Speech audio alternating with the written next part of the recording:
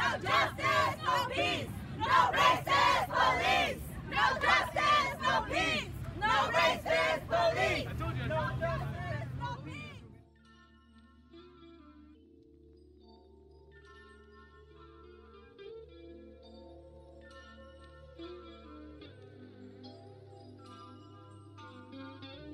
Last year I had the honor of teaching Anthony Nuñez in one of my classes at Snell Community High School on the south side, and I'll never forget him. And he always showed me respect and love. Even people getting out of hand, he would always check me on and be like, hey, pay attention or whatever.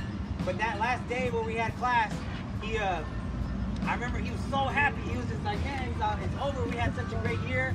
You know, I didn't even get in trouble. Everybody, all my teachers loved me. I had friends here, and he was rapping that day. We came to stand in solidarity with those who have been falling, and they have been falling for centuries. They look like you, they look like me, they are brown, they are black, and it's time that stops. Unless we start to respect ourselves and we show them that we deserve respect and we have dignity, they will never stop. I came here today because I give a fuck, and I care about my community, I care about everybody in my community, I care about the brown folks, I care about the white folks too. But right now, brown and black is what matters, because we are being counted out. I knew that I was going to come here, and I like poetry. I want to be an author, so I wrote this. Just because I'm me, I might be the next one on the shirt or 6 feet in the dirt. Mama and community real hurt. I'm at the protests and the rallies because I want to get my voice heard. But this turd with the badge won't change or get charged. It's a system. When shit hits the fan and it's time to fight back. The cops always say that they're good cops and all that, but when we're protesting, they're never with us. And they say that, oh yeah, they're bad cops, but then they're with them. So if they're such good cops, they should protest with us, be in the front line. Instead of them being with the bad cops or whoever, they should be with us. I came because I think it's time for us to stand up for our lives, and that we should be treated equally with respect. And I think all lives matter. But what's most important is Latinos and Blacks, because we're the ones that are like getting killed by police, and I don't think that's right. So I came here to stand up for what's right and to stop racist police from killing us. Police, if you're not with us, then you're against us.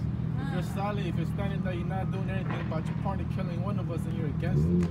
You're not fighting for us, you're against us. We're all making a protest, we're all walking for a reason. We're all tired of our colored people getting hurt. We love all people equal, but you can't love us the same. You tell us to come and unite with you, but you don't want us to feel the same. You give us 2 places to eat while you eat 5. Your family is wealthy while our family is fucking struggling to get a piece of bread in our systems. So don't come and tell me that you're with me if you're not standing in line with me, trying to fight for me. All right, this is for something bigger. For so long, the government's been keeping us down, been killing civil rights heroes, John F. Kennedy, Malcolm X, Nelson Mandela, Tupac, Huey P. Newton, etc. And they want to keep doing this to keep us down, to keep us scared. And we can't take this any longer. It's time for us to stand up right here, right now. And I came to stand in solidarity with those who have fallen and lost their lives to the corruption of the justice system. I came to protest for Black lives and Latino lives because nobody is listening, nobody is paying attention. The amount of protests that have been held aren't being heard, but that shouldn't stop us. We need to stand united, we need to stand together, we need to keep getting our voices heard. Because if we just let them defeat us, if we stay quiet and we don't protest, we don't go against this unfair justice system, nothing's ever going to change. So it's up to us, although we are a small group, to gather next time with an even bigger group and make the change that we want to see happen. Because we are the change that it's going to happen. No racist police! No justice, no peace! No racist!